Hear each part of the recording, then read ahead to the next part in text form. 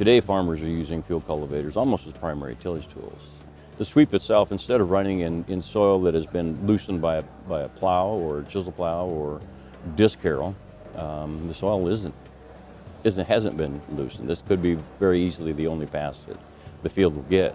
So the point loads had to be increased to keep the sweep at the proper angle. We want to define a very uniform soil profile, and that means a flat seed bed.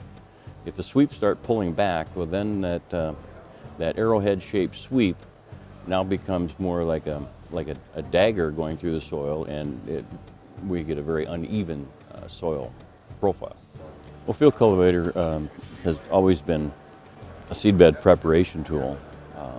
It's evolved over the years. From at one point in time, I think our field cultivator had an 85-pound point load shank, which means that's the brake force that the shank will start to move back if it hit an object.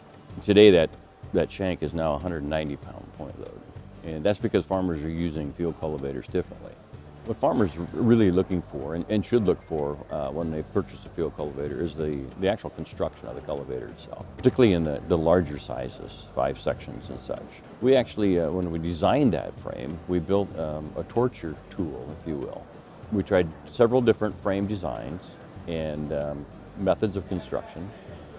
We actually bought competitors' frames and put them on this tool. Our final frame design on the 5056 field cultivator far outlasted anything else that we compared it to.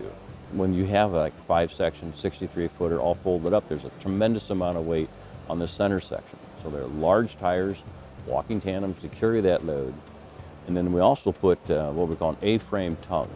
And the tongue design goes underneath that center section frame, almost to the rear of the tool. All that weight then is supported by the tongue frame, which you won't find that underneath tongue frame on competitive tools. It's just not there. In today's market, field cultivators, they're built one of 2 ways. They're either called a floating hitch field cultivator or level lift hitch. And in the larger sizes, 40 feet and above, the floating hitch becomes a real plus, a real advantage in the field. Most companies, well, I guess with all companies except Sunflower, you have to decide if you want the level lift hitch and the pluses of that, or the floating hitch and the pluses and negatives of the floating hitch. With Sunflower, you don't have to make that decision because our larger field cultivators have both. It's a level lift in transport for secure and safe, excellent control of the tool and transport, and it's a floating hitch in the field to follow ground contours. Most field cultivators are on a 6-inch shank spacing.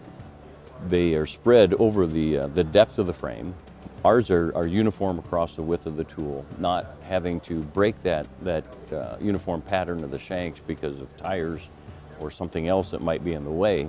Our engineers designed the shank pattern first and then placed tires.